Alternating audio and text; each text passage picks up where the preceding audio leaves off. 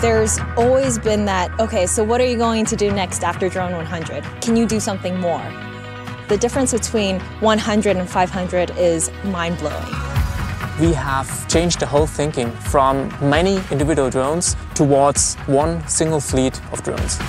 The drone itself is a completely new drone. This is the Intel Shooting Star.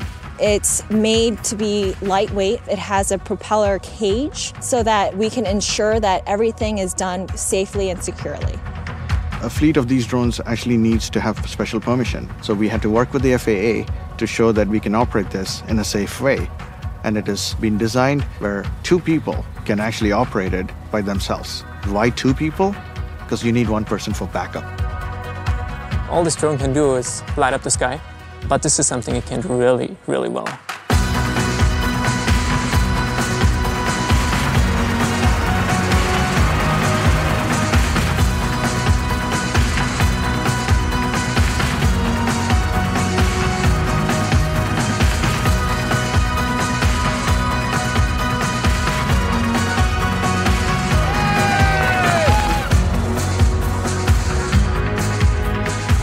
It takes the whole concept of a light show into a whole new domain.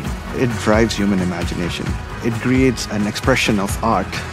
This is something that we never could have done last year. It's been an amazing experience just to see the technology develop so quickly.